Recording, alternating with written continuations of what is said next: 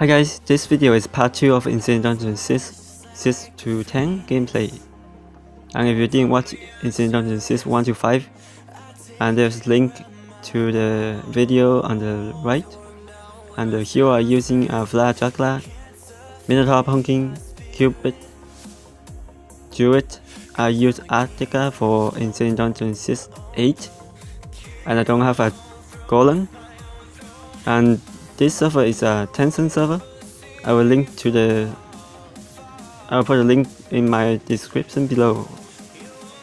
And I'm using Skull Knight for Insane Dungeon 10 to 3 flame cause I don't have a Ghoulem. Now I'll start with the Insane Dungeon 6. For this one I'm using Flare Juggler cause there's no Ghoulem. I drop my Druid.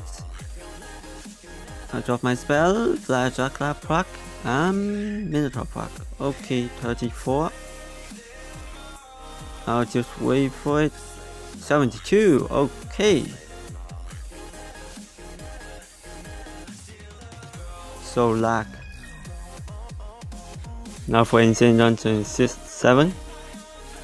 There's 2 totems, Pipsy and Medusa. Then freeze the Happy Queen. Drop my Druid. I'm using Flare Juggler for this one. And now I drop my GA, drop the troops, and just wait for my Minotaur being stunned. Now Flare Juggler power. 51, okay. Now for Insane Dungeon 8. And there's 2 totems. Then drop my Druid, and then followed by the troops, and then freeze the Phantom King. I use Arctica for this one. Now just wait for my Minotaur part. Oh, 74, okay. Now for Insane Dungeon 8. This one is the easiest one.